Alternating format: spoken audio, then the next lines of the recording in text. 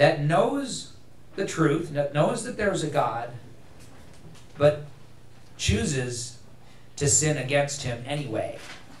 There's wrath coming for any person or any nation who is that way. And it says in verse 19, because that which may be known of God is manifest in them, for God hath showed it unto them. Remember Abigail was sharing with us about the brain? And the human brain is such a miracle that it could not possibly come about by chance or by evolution. If you study the human brain, you will know. Not you will think or you will hope or you will believe, but you will know that there is a God. Do you see how it says, that which may be known of God is manifest in them, in their brains, right? For God has showed it unto them. You know, God has already proven that he exists to us. He's already proven it. Well, I don't see him. I believe that someone built this guitar, even though I've never met him. Because this guitar can't make itself. I believe someone built this building. I believe someone built this sound system. I believe someone built this piano. I believe someone built the suit that I'm wearing, the shoes that I'm wearing, the phone. Do you need help? Let me see.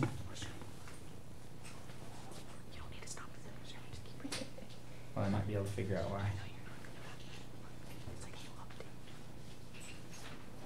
Go live. Landscape not supported. Well, you could do it in straight, or you could. Is it signed into mine?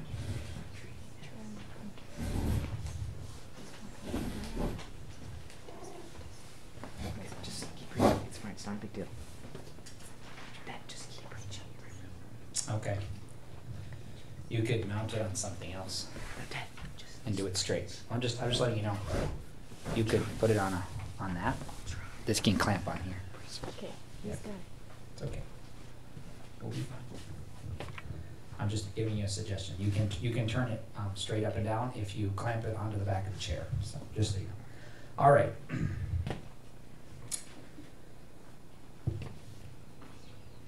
Romans chapter 1, verse 18. Yes. So I know that there's a God. You know that there's a God because we can see what he created.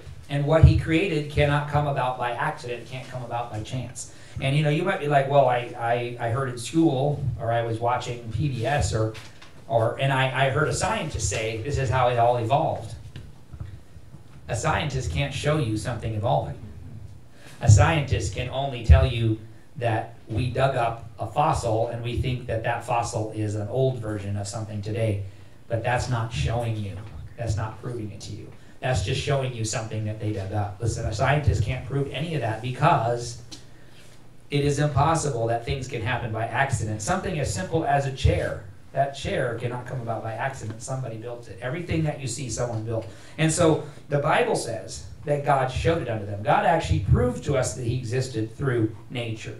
Verse 20 says this, for the invisible things of him from the creation of the world are clearly seen, being understood by the things that are made, even his eternal power and Godhead, so that they are without excuse.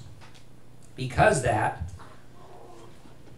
when they knew God, they glorified him not as God, neither were thankful, but became vain in their imaginations, and their foolish heart was darkened. So, in this verse here, it says, they glorified, when they knew God, they glorified him not as God, neither were thankful. So I want to show you, the Bible says, every human being that's born in this world, they look at nature, they look at creation, and they know it was designed and created by someone. Because creation and nature and DNA and molecules and everything that we have to live and the air that we breathe and the structure of cells and all of that, it is designed. Every single thing we see around us, it is evidence of design. And so the Bible says that we know God, but we don't glorify him as God.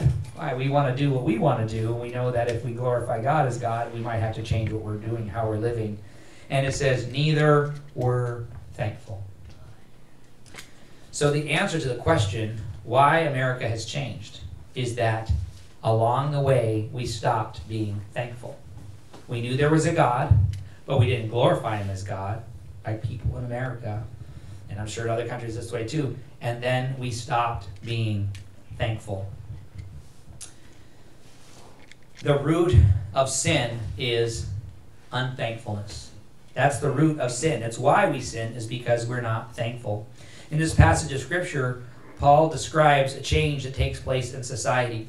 He was describing the society he lived in, but the description also fits our society today. In fact, this passage sounds like it's describing America. Listen to the rest of this. He was writing a letter to the Romans, but the Roman Empire at that time was a very wealthy, very technologically advanced empire. Very powerful, very wealthy, and very educated. And they were very similar to America today. They were a very similar type of empire. And the Apostle Paul's writing a letter to the Romans, and he's describing what is happening in Rome to the Romans. And you watch the Apostle Paul describing the Roman Empire, and it sounds like he's describing America, because sin is the same. The pattern is always the same. Listening to what it says here in verse 22. Professing themselves to be wise, they became fools, and changed the glory of the uncorruptible God into an image made like to corruptible man, to beasts, four-footed beasts, to birds, and four-footed beasts, and creeping things. Now, in America today, we don't necessarily have idols that we bow down and worship. No, but we do worship the things of this world. The Bible says covetousness, which is idolatry. Loving money is actually idolatry, the Bible says. And so you see how in our culture today, we want more things, right? We desire the things of this world. We care more about the things of this world than we do about God and His kingdom, as is evidenced by the large numbers of people that go to many events but don't come here. We can see that. We care more about the things of this world. So we have, in America, begun to worship idols instead of God. But where did that start? It started with being unthankful. Because if you're not thankful to God, then you don't care about Him, and then you start looking for other things. And it says this, wherefore God also gave them up to uncleanness through the lusts of their own hearts, to dishonor their own bodies between themselves, who changed the truth of God into a lie, and worshipped and served the creature more than the Creator, who is blessed forever. Amen. For this cause God gave them up unto vile affections, for even their women did change the natural use into that which is against nature. Does that happen in America today? It says, and likewise also the men, leaving the natural use of the woman, burned in their lust one toward another, men with men working that which is unseemly, and receiving in themselves that recompense of their error which was meet. And even as they did not like to retain God in their knowledge, God gave them over to a reprobate mind to do those things which are not convenient. Did you know that when you sin, it's not convenient? Now, I know the word convenient, we have kind of a different way we use it today, but basically, something that's convenient is something that benefits you, that's easy, that makes life go smooth and well. And when we sin, and when God gives us over to wickedness and to a reprobate mind, which basically means a mind that doesn't listen to God or pay attention to the Bible and God, what actually happens is life becomes very inconvenient because we have all these consequences from our sin. And it says this, being filled with all unrighteousness, and I'll listen to this list. Does this sound like America? Fornication, wickedness, covetousness, maliciousness, full of envy, murder, debate, deceit, malignity, whisperers, backbiters, haters of God, despiteful, proud, boasters, inventors of evil things, disobedient to parents, without understanding, covenant breakers, without natural affection, implacable, unmerciful, who knowing the judgment of God, that they which commit such things are worthy of death, not only do the same, but have pleasure in them that do them. Does that sound like, it sounds like the Apostle Paul was living in America in 2023, what he just described here. Okay, now here's an amazing thing though. The Romans, well, they were Romans. They worshiped false gods. They weren't Christians. So we expect it from the Romans. But who were the people who started this country? They were Christians. They weren't Romans. They didn't bring idols over from England. They came here to worship God and read their Bible and obey it and follow it. As recently as 1963, public schools would say the Lord's Prayer over the sound system and read a passage from the Bible before they started school. The public school did that. So it's different, isn't it? It's not like the Roman Empire. The Roman Empire, they never were godly. They never were Christian. They actually eventually became Christian, by the way. The Roman Empire actually did, but that was about 300 years after this. But listen, how did America go from being Christian like that to the way it is today? And now it sounds like he's describing Rome, but he's describing a country that started out Christian. And the answer is they stopped being thankful. That's how America became what it is today. This is right in the passage. It says, neither were thankful. They stopped being thankful. The root of sin is unthankfulness. God commands us to be thankful. I'm going to just read you some quick verses. Ephesians 5:20. Giving thanks always for all things unto God and the Father in the name of our Lord Jesus Christ. Colossians 3:17. And whatsoever ye do in word or deed, do all in the name of the Lord Jesus, giving thanks to God and the Father by him. 1 Thessalonians 5:18. In everything give thanks, for this is the will of God in Christ Jesus concerning you. I want you to think about this. Have you ever done something for someone who wasn't thankful? Did you feel like doing more for them? If you did something for them and they weren't thankful? No, you don't feel like doing more. Did you do less for them after that? After they weren't thankful for what you already did? Yes.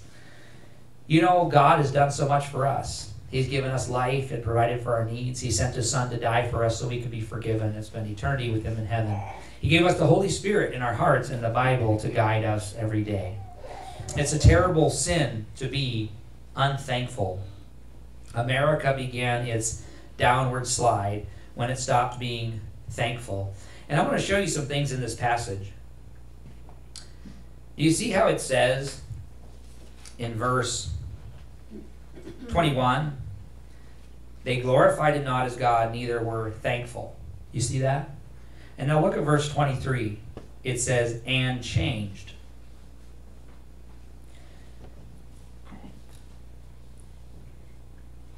And then it says, wherefore, in verse 24, wherefore God also gave them up.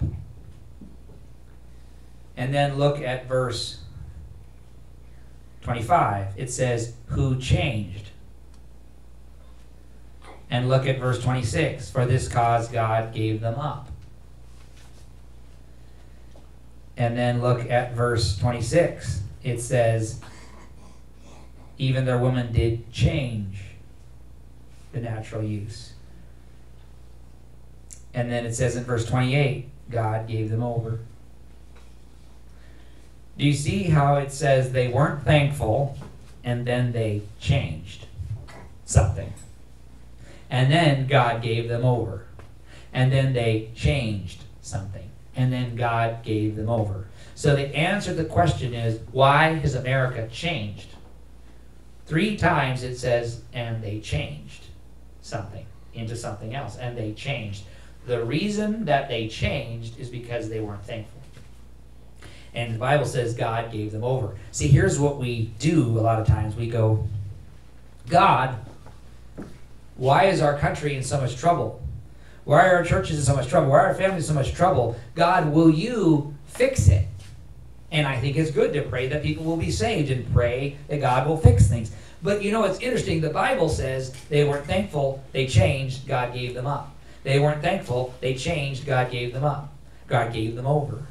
And we're going, why is everything so messed up in our country? Why is our world getting so wicked today? Why are all these problems here? And the Bible says that God actually just says, okay, if you're not going to be thankful and you're going to change everything, I'm going to give you up. I'm going to allow you to do whatever you want. Did you know that the worst thing that can happen to us is for God to let us have what we want? You see, we look at America today, even non-Christians in America look at our country today and say, I don't know if you've ever seen those polls. They do polls. What do you think about the president? What do you think about the economy? What do you think about this? And they ask people in the polls, what do you think about our country? Is it heading in a good direction? Is it in a bad direction? And now it's like something like 60, 70% of Americans, any political party, they agree that our country is heading in a bad direction. The majority of people in America are like, our country is headed in a bad direction. So here's the interesting thing. In the last 40 years, remember the message I preached last year? Do what thou wilt is the whole of the law, right? The 60s, it was, if it feels good, do it. Remember Aleister Crowley, his religion was called Thelema, and all of the rock and roll of the 60s was, they all followed and worshipped and followed Aleister Crowley, and they put all his teachings in their music. And if you remember, he said, the removal of all limitations is the goal of Thelema, his religion. And what do people say today? Don't tell me what to do. Don't try to tell me what to do with my body. Don't tell me what to do. Keep your religion to yourself. Don't try to stop me from doing anything. Allow me to do whatever I want. God isn't like us. We say, well, we're going to make a law, and we're going to stop you from doing what you want. God says, okay, do it.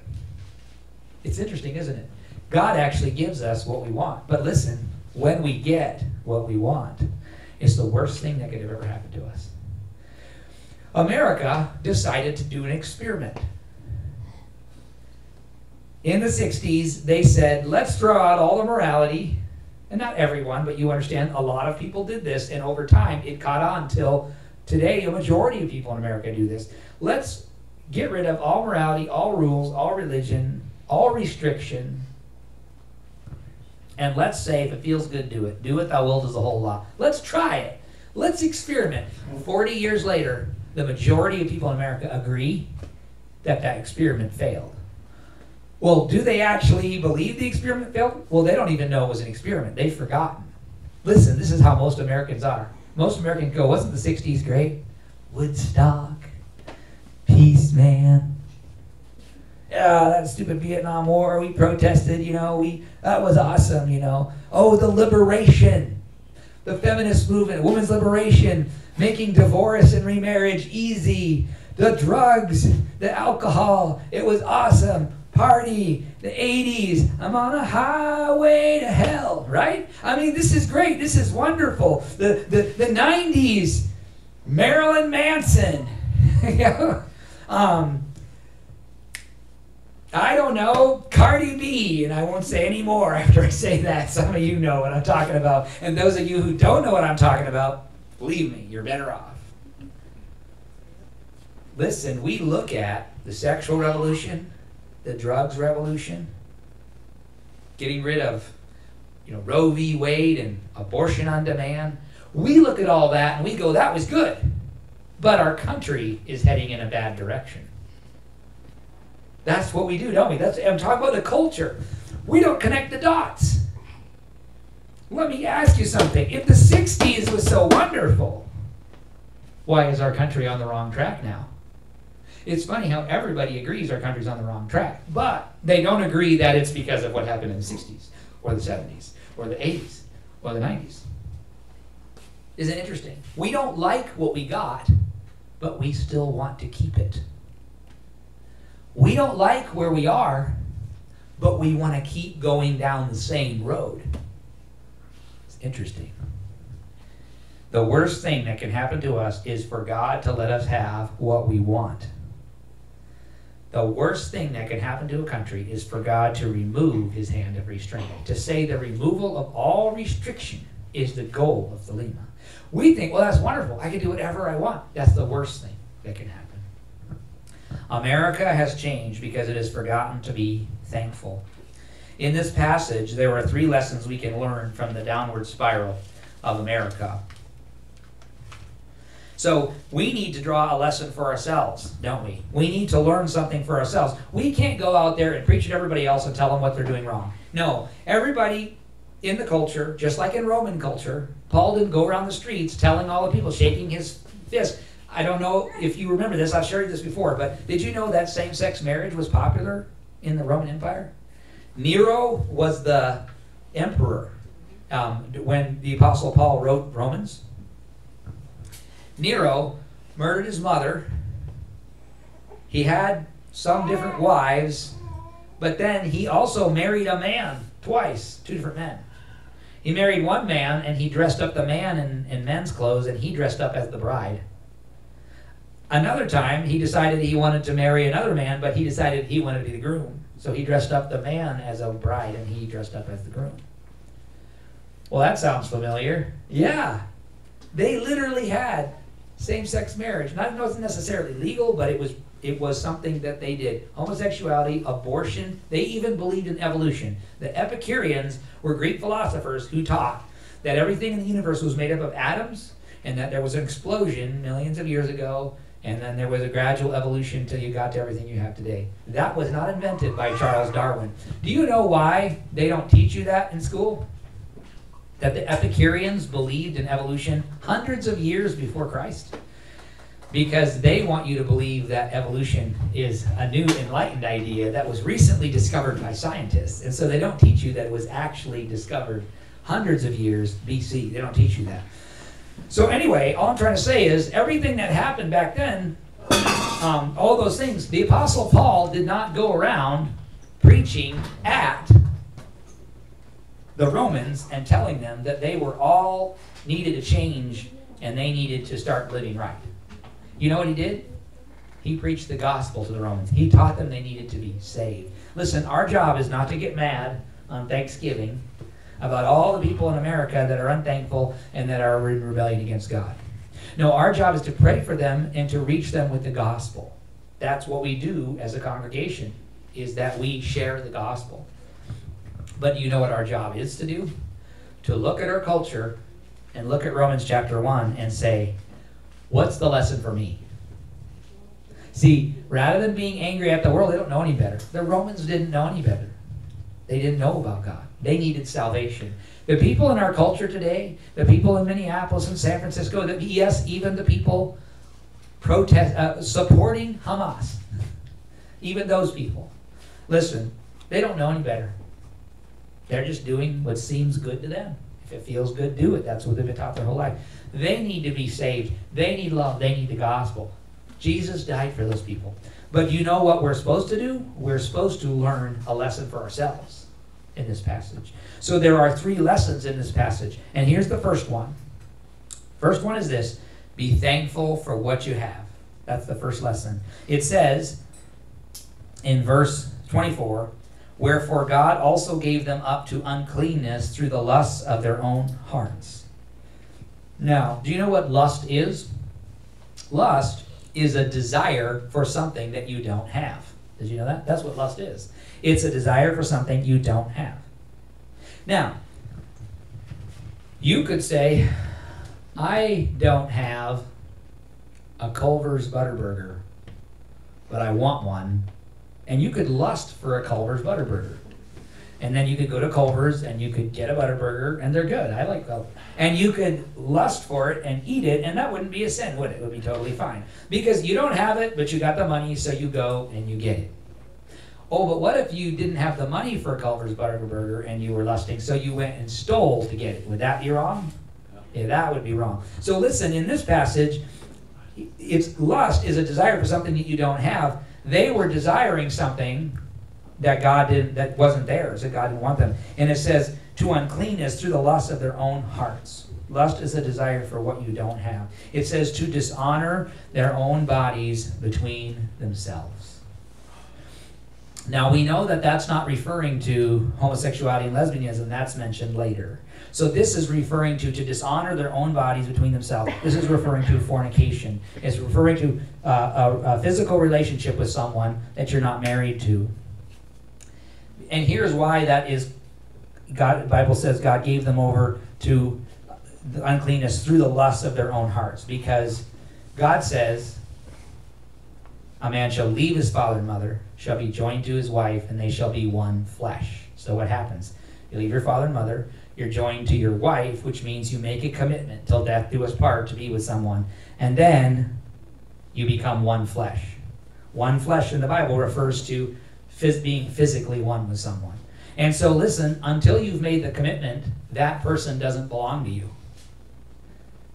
So you're actually lusting after someone that you don't have. Be thankful for what you have, not what you don't have. Now, you can get a wife, you can get a husband, right? You can make a choice to commit to a person for life and say, till death do us part, I'm going to be your husband, I'm going to be your wife till death do us part. Once you've committed to someone for life, now you have them. They belong to you. Now you can be one flesh. And you're not desiring something you don't have. But you know why we commit fornication? Because we're not thankful. We're not thankful for what we have. We want something that we don't have, so we say, I'm going to take it before it belongs to me. And in our culture today, get a boyfriend, sleep with them, break up, get another boyfriend, sleep with them, break up, get a girlfriend, sleep with them, break up, get another one, sleep with them. We want something we don't have. It doesn't belong to us. We're taking something that we don't belong to us. Remember what it says in Song of Solomon? I am my beloved's, and my beloved is mine. Because they're married in Song of Solomon, just in case you didn't know that. It's the bride and the groom talking. Song of Solomon is a song about a married couple. That's what it's about. So, number one, how do we learn from what happened to Rome, what's happening in America? Number one, be thankful for what you have. Wait until you meet the person God wants you to marry. Marry that person and stay faithful to them for the rest of your life. You say this in your wedding vows, to have and to hold from this day forward. You say that, to have. See, before you stand at the altar, before you commit that person, you don't have them. And when we're not thankful, we lust for something that we don't have. So be thankful for what you have. Now, once you have that person, once you've made that commitment, now you can have them, to have and to hold from this day forward. Now it's part of God's design. A physical relationship outside of marriage is fornication. If you're saved, your body is the temple of the Holy Spirit. I want to ask you to turn to 1 Corinthians chapter 6. You can keep your finger in Romans 1. We'll be coming back, but turn to 1 Corinthians chapter 6.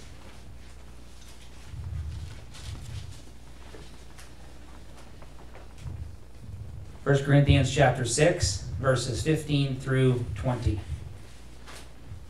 Know ye not that your bodies are the members of Christ? Shall I then take the members of Christ and make them members of an harlot? God forbid.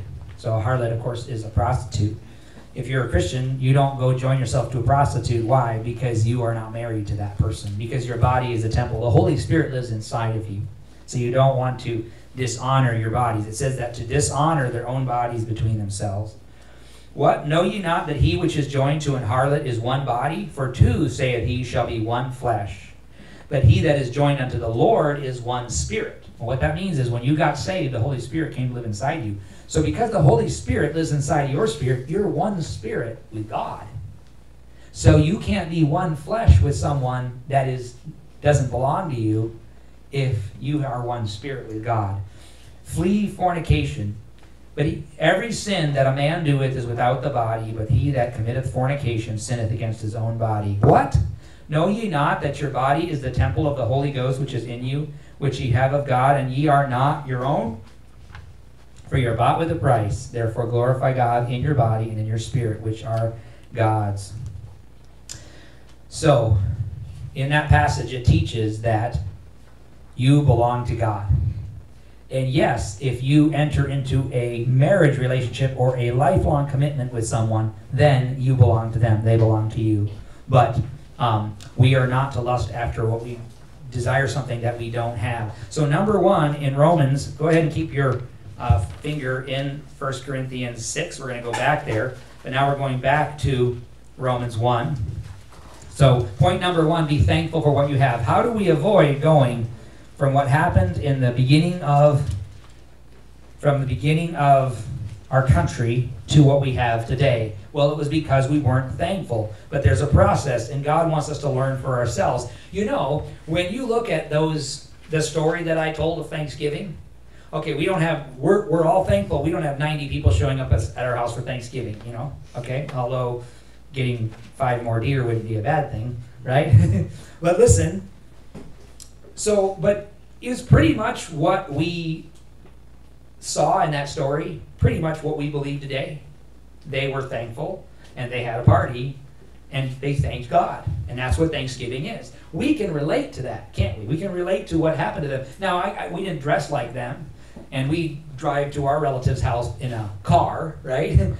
Our lives are different today. They didn't have cell phones in their pockets, so they could know ahead of time. Chief Sam Mossett tweeted on Facebook. He posted on Facebook a selfie with his 90 Braves saying, #First Thanksgiving.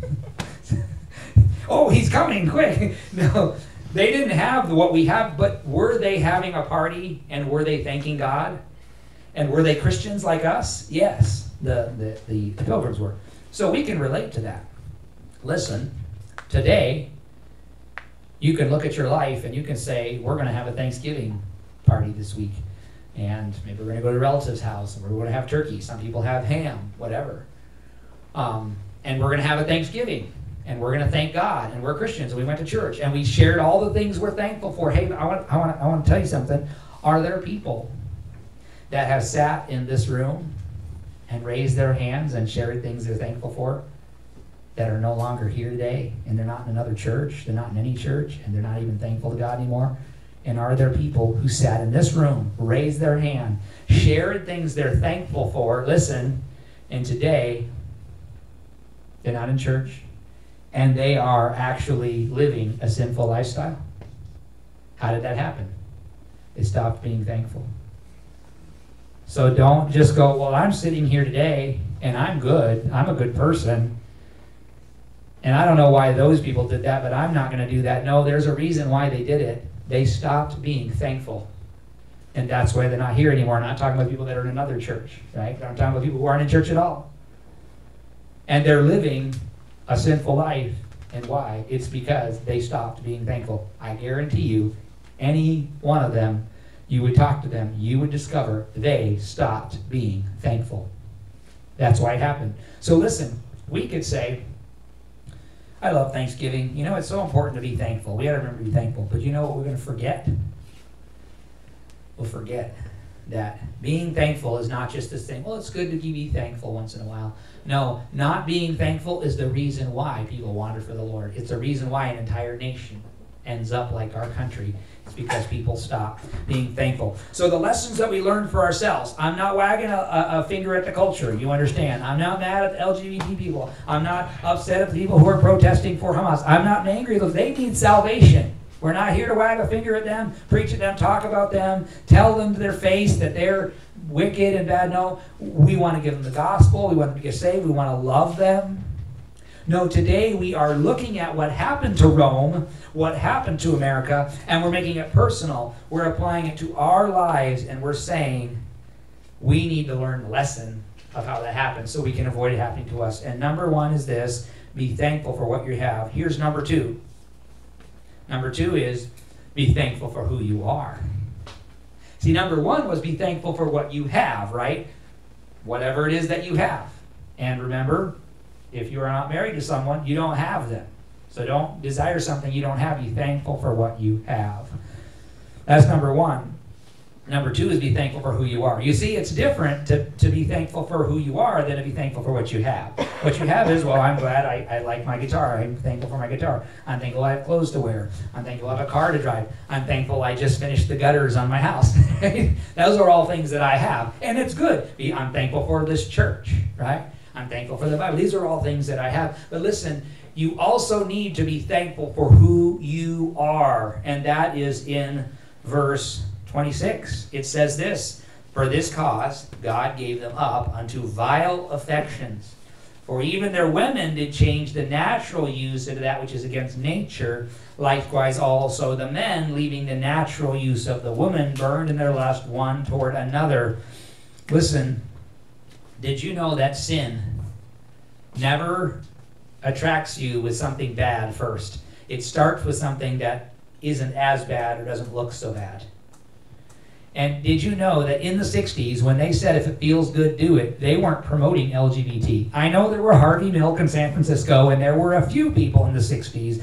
My mom remembers the 60s and 70s, and she's told me stories about it, and she said this. She said back in the 70s, there were a few gay, bisexual people in the Cultural Revolution, but she said most people thought that was weird, but they just kind of tolerated it. It wasn't, she said in the 60s it wasn't like that. When they said, make love, not war, that's what they said in the 60s, and they practiced it at places like Woodstock. They were not saying men with men, women with women. They weren't saying that. That wasn't what they meant by make love without war, not war. They had trading partners, wife swapping, swinging. I personally know people who did that. It's crazy, but I know people who they're like, oh yeah, back in the 70s, we would just trade back and forth. Yeah, I mean, I went to a church, and there were several families in the church, and they had traded back and forth with each other. But praise the Lord, they got saved, and they stopped, okay? That was kind of odd for me. They're like, oh yeah, we all did that back, you know. But listen, it was men with women. That's what they were promoting. It was uncleanness through the lust of their own hearts, to dishonor their own bodies. It was fornication. It wasn't that. That came later. But listen, when you stop being thankful for what you have, and you start desiring things you don't have, do you know what happens once you get all those things you didn't have that you desired for and you got? You get bored with that. And now you start to think, I'm not even happy with who I am. That's actually what happens. Because you get bored. It never ends. Listen, being unthankful is a disease that gets worse and worse. It gets to stages like cancer, stage 1, stage 2, stage 3, stage 4. It's like cancer. It gets worse. It doesn't stop. Being unthankful is a disease. And so listen, America wasn't content. And listen, I want you to know something. If you're not thankful for what you have, at some point you are going to stop being thankful for who you are. You are going to start being unhappy with being a natural, normal human being.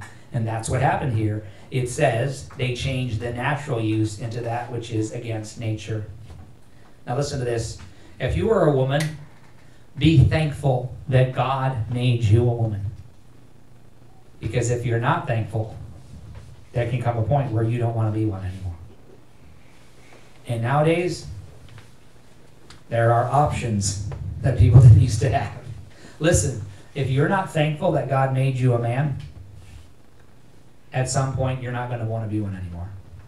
It says they changed the natural use to that which is against nature. Listen, number 1, be thankful what you have. Number 2, be thankful for who you are.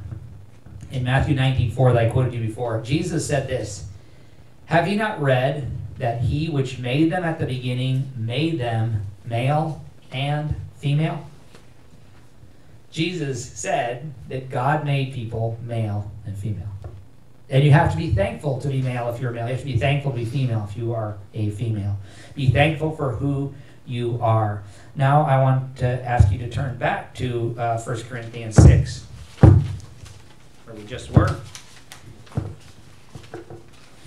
And we're going to read verses 6 through 11, which is a little bit before that. Now, Paul is writing to the Corinthians. The city of Corinth was not Rome, but the city of Corinth was very wicked. In fact, the city of Corinth was so immoral that in that culture, do you know what they said if someone became very immoral, very wicked, living a sinful, immoral life? They said, oh, he got Corinthianized. Or they said, oh, he went to Corinth and they Corinthianized him. That's what they said. You know, that's actually what happened to a lot of those people in the 60s and 70s and the 80s and 90s. They were Corinthianized. That's what happened to them.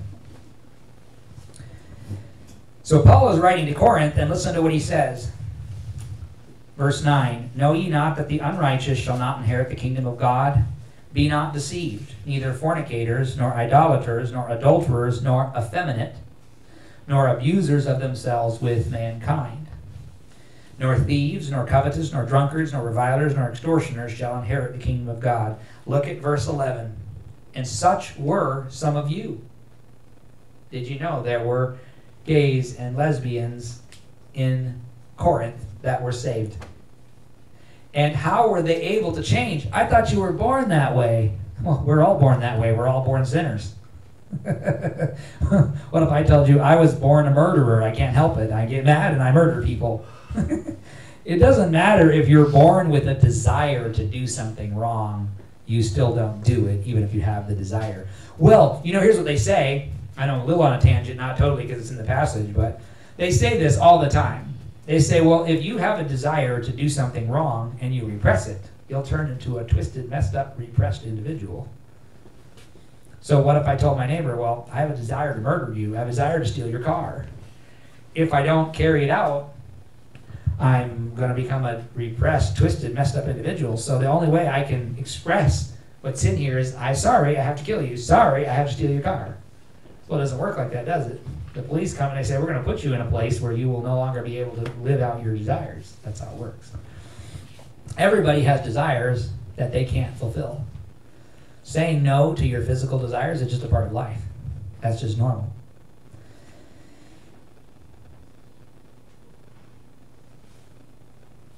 He said, such were some of you. You're washed, you're sanctified, you're justified in the name of the Lord Jesus and by the Spirit of our God. Listen, when you become thankful for who you are and you say, I'm thankful that I'm a man, now you're able to live as a man the way God wants you to live. When you say, I'm thankful as a woman to be a woman, now you are able to live as a woman the way God wants you to live because you become thankful. It's because we are not thankful for who we are that we think we cannot control our actions.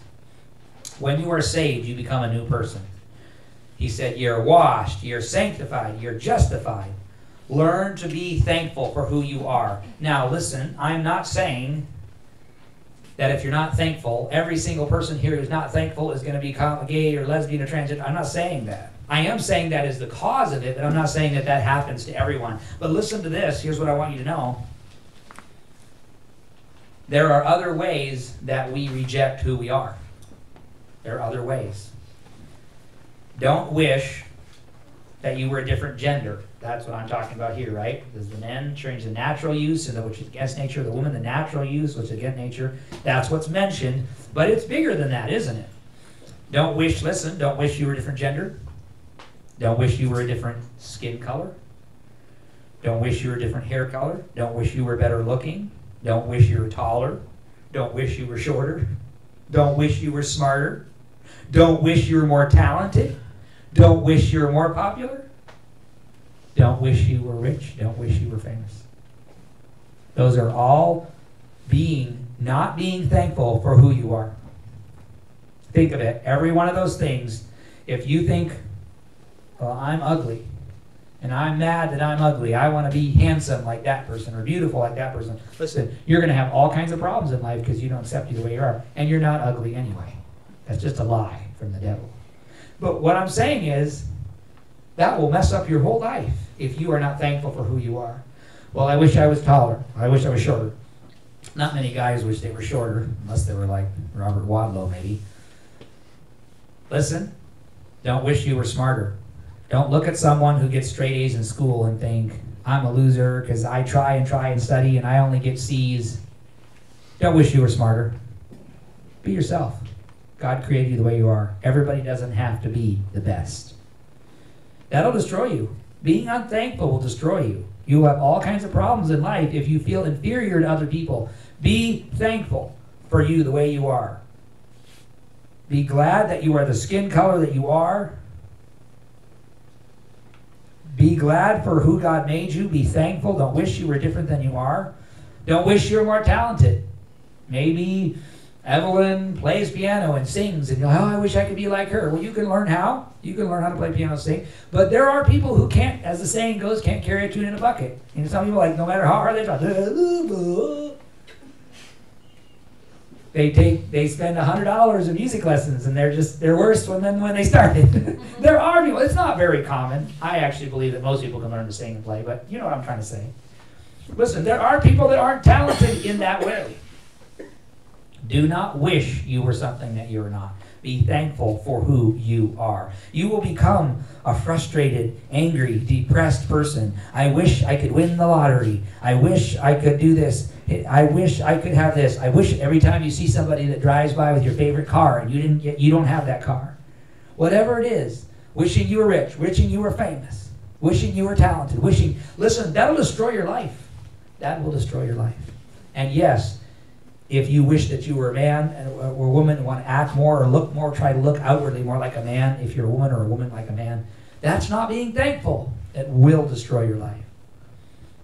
God made you. Listen, I got one for you. You ready? Don't even wish that you had different parents. All the young people say amen. Amen. Don't wish you had different parents.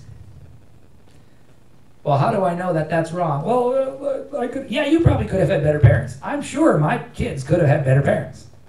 But do you know why you should never wish you had better parents? Because the Bible says, honor thy father and thy mother. And saying, I wish you weren't my father and my mother, or thinking it, is not honoring them. God gave your parents the ability to procreate, and they made you. I know, it's shocking that God gave your parents, of all people, as crazy as your parents are, he gave them the ability to procreate. And so ultimately, if you wish you had different parents, you are actually mad at God for giving you the parents that he gave you. Do not wish that you're a different gender, a different skin color, different hair color, better looking, taller, stronger, shorter, smarter. Have you ever noticed that people with dark skin try to lighten it? People with light skin try to darken it? And I get a witness? People with, yeah? Yeah. Hey, people with curly hair straighten their hair, and people with straight hair curl their hair. Isn't that crazy? And people with light hair dye it dark. People with dark hair dye it light. People who are short wear heels, get taller. Everybody's not happy with who they are. I know some of it's harmless. I'm not trying to say it's all evil, but I'm saying we got to watch that. Be thankful for who you are. Don't wish you're better looking. Don't wish you're taller. Don't wish you were shorter. Don't wish you were smarter. Don't wish you were more talented. Don't wish you were more popular. Don't wish there were more people in your church. What? Don't wish there were more people in your church. Don't be envious of churches that are bigger. Don't be envious of churches that have buildings. We used to, back before our church, back before we had a house down here, we were renting a trailer, and our property in Minnesota hadn't sold yet, so we didn't have money to buy a house, so we're just renting. We would drive around and we would look at houses, and then we'd go, oh, we like that one, and I would say, thou shalt not covet thy neighbor's house. It says it in the Bible, thou shalt not covet thy neighbor's house. It actually says that. So listen, don't even wish for different parents. God made you just the way you are for a specific reason. Ask him to make you into the person he wants you to be, then trust him to do it. Trust in him to do it, and try to please him in all that you do. We have so many problems in life because we're not thankful for who we are. You go back to Romans 1. Number 1, be thankful for what you have. Number 2, be thankful for who you are. And number 3, this is so important, be thankful in how you think. Be thankful in how you think, in the way that you think. Look at verse 28. Even as they did not like to retain God in their knowledge, God gave them over to a reprobate mind to do those things which are not convenient. Do you see how it says they started out unthankful, and then they changed the natural into the unnatural, and then it says God gave them over to a reprobate mind. When we are not thankful in the way that we think, God gives us over. He says, okay, do what you want. Then he gives us that freedom to choose. But listen, there are consequences to that freedom. And when we say, I am not thankful, and the way that we think, we don't learn how to think like a thankful person, what happens is, how you think determines how you feel. How you feel determines what you do. The rest of your life will be shaped by how you think.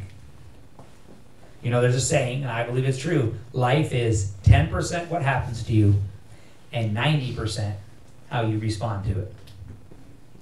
And the way that you respond to it is based on what's in here. It's how you think. So you have to learn how to think like a thankful person. Number one, be thankful for what you have. Number two, be thankful for who you are. And number three, be thankful in how you think. The rest of your life will be shaped by how you think. All of the problems in society come from not being thankful. So learn to think like a thankful person. Learn to say, I'm going to be thankful for the good things that I have in my life. I'm going to be thankful even for the difficult things. I know God has a purpose. He's trying to teach me something.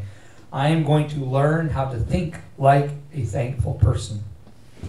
Be thankful in how you think.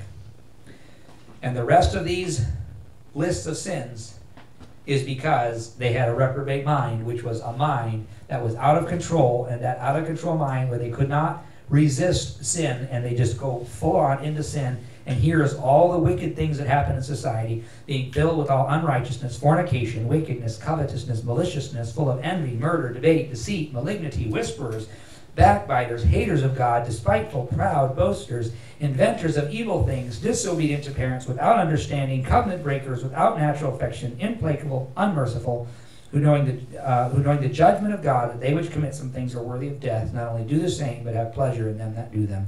All of that comes from the way that we think. Be thankful in how you think. Think thankful thoughts. Count your blessings. Focus on the good things that God has done in your life. Listen, I remember years ago as a pastor, as a pastor, there's all different kinds of people in your church. And I want you to turn to Philippians 4. And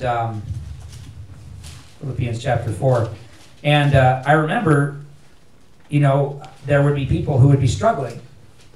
And they're having a problem in their marriage, or they're having a problem with their job, or they're having a problem with their children, or they're having a problem with depression. As a pastor, I visit people who attempted suicide in the hospital, and they're having a problem with all different things. And all those people, I'm thinking about them, praying for them, visiting them, talking to them, spending all my time. And one day I said to myself, well, what about the people who aren't calling me? What about the people who aren't visiting me? What about the people who aren't struggling? If all I do is focus in my mind on the negative in the church, I'm going to be struggling and depressed and wonder, why am I even doing this? What's going on? And I realized I need to think about the good things, the people who say, thank you, that message really helped me. The people that are doing well, the people who are putting it into practice. Think thankful thoughts, count your blessings, focus on the good things God has done in your life. Ephesians 4, 6 through 8. Be careful for nothing. That's talking about the way we think, thinking thoughts full of care. But in everything by prayer and supplication with thanksgiving, let your requests be known unto God. Be thankful in the way that you think. With thanksgiving, let your requests be known unto God. And the peace of God, which passeth all understanding, shall keep your hearts and minds through Christ Jesus. And look at verse 8. Be thankful in the way that you think. Finally, brethren, whatsoever things are true, whatsoever things are honest, whatsoever things are just, whatsoever things are pure, whatsoever things are lovely, whatsoever things are of good report, if there be any virtue, if there be any praise, think on these things. Listen to this. Don't think about what you are unhappy about.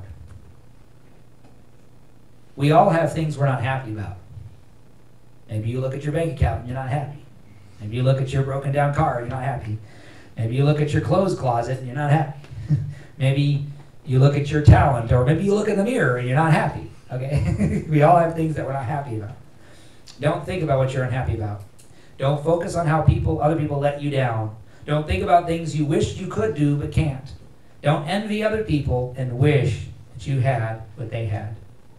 Be thankful for every breath you take, good health, your children, your parents, all the other things God has blessed you with. There's so much to be thankful for. At the root of all sin is unthankfulness.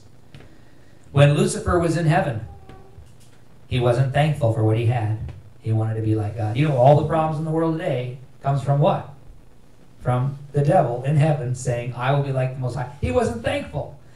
He was the top angel in heaven. He was the anointed cherub, the Bible says. And he wasn't thankful. And all the problems in the world today comes from that. The devil decided he wasn't thankful. Oh, but before we blame the devil too much, what about Adam and Eve? In the Garden of Eden, Adam and Eve had everything they could possibly want. But they were not thankful. You know, Eve could have said, well, I'm thankful. I have thousands of trees to eat fruit from. I don't need that tree. But she said, that's the one I can't have. I want it. They were not thankful. They ate from the one tree they were told not to eat from. David was not thankful for the wives he already had. He already had 7 wives. Oh, I got to make it. 7 is not the number of completion. 8 is better. 8's the number of new beginnings. I'm kidding. David was not thankful for the wives he had. He sinned with Bathsheba. Listen, even this, Judas was not thankful for the money that he had. So he betrayed Jesus for 30 pieces of silver. Every sin you and I commit, I sin, you sin, we all sin. Every sin you and I commit is a result of not being thankful. Now listen to this. Heaven is a place where we will be thankful throughout eternity. Did you know that? Heaven is a place of thankfulness. Revelation 7, 11 and 12. All the angels stood round about the throne and about the elders and the 4 beasts and fell before the throne on their faces and worshiped God, saying, Amen. Blessing and glory and wisdom and thanksgiving and honor and power and might be unto our God forever and ever. Amen. You know, whenever I go to Atlanta, there's a church I visit. Anybody know? Brother Joe Arthur's church, Harvest Baptist Tabernacle. He's my favorite preacher. I always go to his church. And something I noticed the very first time I went to that church, is I just said, the atmosphere in this church is so different. Now listen, I know that church has problems. I bet there's a website somewhere that will tell me about all those churches' problems. I know they're not perfect. But the atmosphere in that church is so different. And I always ask myself, I always come back, I go, how can we change some things we're doing in this church? I always think that when I go to that church. I always say if I lived within 2 hours of that church, I would drive 2 hours every Sunday to go to that church. And I'm not putting them on pedestal, they're so amazing. I know they got problems. I'm sure if I went there long enough, I would find out lots of things I disagreed with or didn't like about that church. But listen, I thought about that. What is so different about the atmosphere in the church? My family's been in that church too. There's an atmosphere that's different about that church. Really, I feel like when I'm there, there's a little taste of what heaven's going to be like. And I'm not just saying that's the only church, and I'm not saying we haven't had that atmosphere at times here as well. But you know, I talk about that, and I realized this morning, I thought about that. I was thinking about this message, and I realized there's an atmosphere of thanksgiving. There was a man who was told, if you're in Atlanta, you need to go to Harvest Baptist Tabernacle. That's a great church. You'll love it. You go there. And so this man came, and he told Joe Arthur at the beginning of the service, he said, well, I have a friend who told me I needed to visit this church because this was a great church. So I'm here to see what's so great about this church, why I should visit it. And he sat there during the whole service, all the singing, everything, and his message and everything, and it was all done. And he walked up to him after the service, shook his hand to leave, and he said, well, I don't see what's so great about this church. The only thing, Brother Joe, the only thing I got out of this whole service is Jesus is wonderful. And he walked out. And Brother Joe told that story, and he said, I'll take it. I'll take it. You know why that person didn't think it was that great to go to a church that thought Jesus was wonderful? Because he wasn't thankful. He wasn't thankful. He took his salvation for granted. He took the Bible for granted. He took it all for granted. But I hope at this church we never get tired of being a Christian. We never get used to our salvation. And I hope that we could be that way. We could come to church every week and say, Jesus is wonderful. Because listen, in heaven, they worship God and they thank him. And if we bring that atmosphere of thanksgiving here, do you know what we will be saying? Every week, Jesus is wonderful. Listen, I know this earth is not like heaven. But when we are thankful, listen, We are bringing a little bit of heaven to earth. When Solomon dedicated the temple, he brought all the musicians and the singers in, thousands of musical instruments and thousands of singers. And they all sang, and the Bible says, and they gave thanks to the Lord. And the Bible says that the glory of the Lord came down in a cloud while they were praising and thanking God, and went into the temple, and the whole temple was full of this cloud that was bright. The priests could not go into the temple to minister because the cloud was there, because they were praising God. Now listen to this. Church should be a place where when we come here, it's like there's a spiritual cloud. We don't see that person that irritates us. We don't even see that pastor that never knows when to stop. We don't see the congregation that's getting restless or sleeping or whatever. We don't see each other. We don't hear that wrong note or that mistake or all those things that bother us. We just see the glory of God. Because they were thankful. God's presence came down. Listen, I believe with all my heart that if Dells Baptist Church is a place that when we come here, we are all thankful. I believe the Holy Spirit's presence will be here. And I believe that people who visit our church, they will feel something different. They'll say, I like that. I want to go back. I feel better when I'm there. I feel closer to God. Not because of the preaching, not because of the singing, not because of how good looking we all are, even though we are, I think, pretty good looking. Not that. I'm kidding. But because we're thankful. And when people are thankful, heaven comes to earth when we're thankful. Let's pray. Father in heaven, we ask for forgiveness. Father, I ask for forgiveness. I am not always thankful. I wish that I was thankful all the time. But Father, I pray that we would learn how to be thankful for what we have, be thankful for who we are, and be thankful in the way that we think. Forgive us, Father, for not being thankful. Teach us to be thankful all the time, because I know that if we are thankful and we continue to be thankful, and in everything give thanks from today to the day that we die, I know that we'll walk closely with you. I know that we won't wander away from you. And I know, Father, that your Holy Spirit will come and dwell here. There will be a cloud of glory in this place, and lives will be changed. I thank you, Father, for all that you do. And I pray that you would teach us and remind us to be thankful in Jesus' name. Amen.